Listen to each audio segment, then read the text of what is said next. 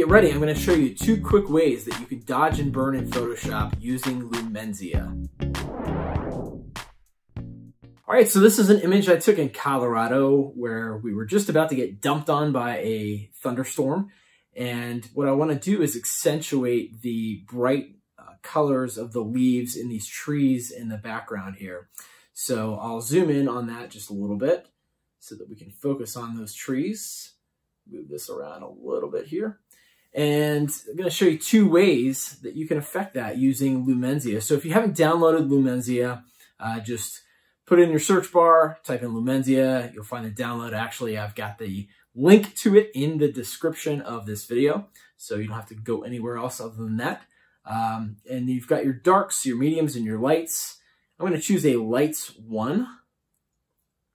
And it's done a pretty good job of choosing just the highlighted areas of this tree, but I can double click on the levels and fine tune it by dragging my sliders until I've got it just where I want it. I think that's good as far as capturing the highlights that I want to from those leaves.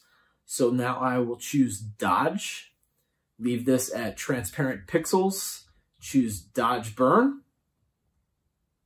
And now I can sample my colors. So I'm going to choose a really lighter part of this tree here and change in the color picker it to be a little bit brighter, a whole lot brighter, and also a little bit more saturated. So I can draw my viewer's eyes towards the things that are brighter and more saturated. Just my brush size, I've got about 40% opacity, and then I just start painting on.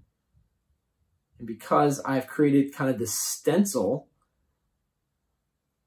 using the luminosity mask, I'm able to only affect the areas that I want to and not affect the shadow areas. So if I turn this off and back on, you can see it's done a really good job of choosing just the highlighted areas of this tree.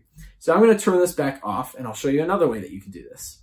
So the next thing is to choose this narrow zone picker eyedropper. I'm going to click on my background to make sure that I'm starting from there. Choose the narrow zone picker. And then I will just choose that same area that I was focusing on before, the lighter leaves. Click OK. And it's done a pretty good job choosing that as well. I could always come in here and fine tune this just a little bit. Maybe that's pretty good.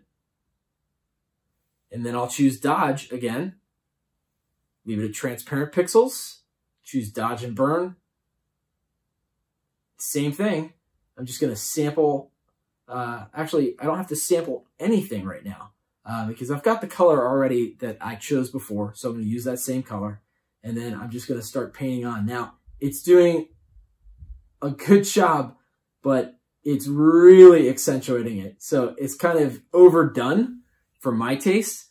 Here's a quick, easy tip. If you think you've overdone it, which I tend to do a lot, you can come up here to opacity and just lower that to your liking. If I take it all the way down, that'll turn it off, and then you can just bring it back in as much as you want. And then I can turn that layer on and off, and you can see it's done a pretty good job of just hitting the areas that I wanted to in this tree. And those are 2 easy ways that you can dodge and burn using Lumenzia. If this video was helpful, please subscribe to the channel. Got plenty more where that came from. Happy dodging and burning.